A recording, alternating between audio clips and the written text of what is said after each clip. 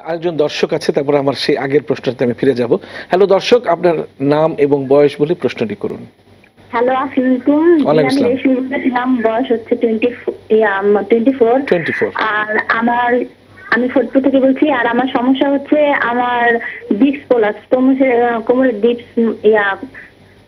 Disc prolapse রয়েছে। এখন sir আমি জানতে চাচ্ছিলাম, আর আমার উচ্চতা হচ্ছে 5 ফিট 4 ইঞ্চি আর ওজন হচ্ছে 45। আমি জানতে চাচ্ছিলাম যে স্যার, যে আমি যদি মানে কোমরের থেরাপি করতে কত খরচ নিতে পারে, হ্যাঁ, আর আমি মানে কয় মাস পরে সব ধরনের কাজ করতে পারবো আর সম্পূর্ণ ব্যথা তো থাকবে কিনা, আর পরবর্তী সময় ঝুঁকে কাজ করলে বা ভারী বালতি করে বহন করলে মানে করতে পারবো কিনা, আর এতে আবার নতুন করে ডিস্ক প্রলাপস হওয়ার সম্ভাবনা আছে নাকি?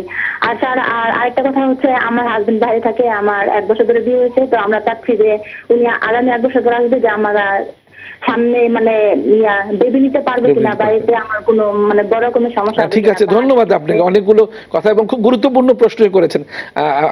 আপনি শুনুন, আমরা উত্তরে যাচ্ছি এবং খুব গুরুত্বপূর্ণ প্রশ্ন, খুবই গুরুত্বপূর্ণ। আর সবচেয়ে সবার আগে ওনাকে ধন্যবাদ যে উনি রোগের নামটা বলে দিয়েছেন, যে ডিস্ক প্রলাপস বা পিএলআইডি, আমরা স্লিপ ডিস্কও বলে থাকি।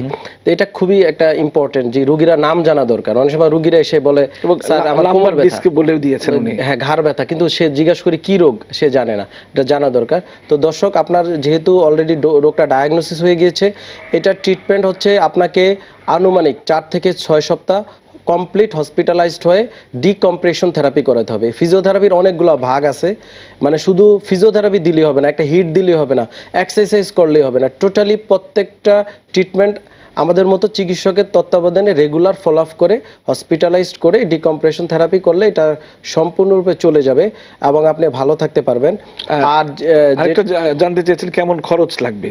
হ্যাঁ, অবশ্যই খরচের ব্যাপারটা আসলে বাংলাদেশে ফিজিওথেরাপির চিকিৎসা খরচ অনেক কম আশেপাশে যে কোনো দেশের তুলনায়। একজ্যাক্ট আসলে আপনাকে এখানে এইভাবে লাইভে বলা যাবে না, আপনি আমাদের সাথে যোগাযোগ করতে পারেন। খরচের পরিমাণ মোটামুটি অপারেশনের চেয়ে প্রায় কাছাকাছি, বেশি হবে না। আর আপনি যেটা জানতে চেয়েছেন পরবর্তীতে সমস্যাটা হবে কিনা, বেবি নিতে পারবেন কিনা, এবং বেবি নেওয়ার ক্ষেত্রে অবশ্যই ইম্পর্টেন্ট ইস্যু। বেশিরভাগ ক্ষেত্রে যে ডিস্ক প্রলাপস আছে, রোগী জানে না, কোমর ব্যথা নিয়ে ভুগছে, এরপরে বেবি নেওয়ার পর আরো ডিস্কটা প্রলাপস হয়ে যায় এবং বড় বিপদে পড়ে যায়, তখন কিন্তু ওষুধ দেওয়া যায় না, কিছু করা যায় না, অপারেশন করা যায় না। তো দর্শক, সেই ক্ষেত্রে আপনাকে বলবো, আমরা কিছু এক্সারসাইজ শিখিয়ে দেই, কিছু লাইফস্টাইল চেঞ্জ করে দেই বা বলে দেই, যেটা আমরা বারবার বলছি লেখনির মাধ্যমে, বলার মাধ্যমে, সেগুলো মেনে চলতে হবে। এটা খুব গুরুত্বপূর্ণ। আমরা জানি আপনার প্রিয়জন আপনার জন্য কতটা গুরুত্ব বহন করে, আর তাই সঠিক ডায়াগনস্টিক রিপোর্টের জন্য আপনারা আমাদের কাছেই আসেন। আমরা বিশ্বাস করি প্রপার ডায়াগনোসিস, কনসালটেশন, পেইন ও প্যারালাইসিস চিকিৎসা, পুনর্বাসন, আমাদের সব আয়োজনই সব সময় আপনাদের জন্য 24 ঘন্টা খোলা।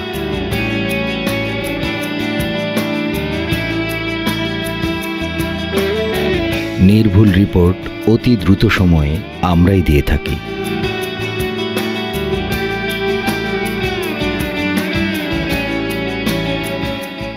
আমরা চাই না আপনারা বারবার আমাদের কাছে ফিরে আসুন, তবুও আমরা আছি সব সময় সর্বদা আপনাদের পাশেই। DPRC hospital and diagnostic lab, আস্থা, বিশ্বাস ও নির্ভরতায় অবিচল।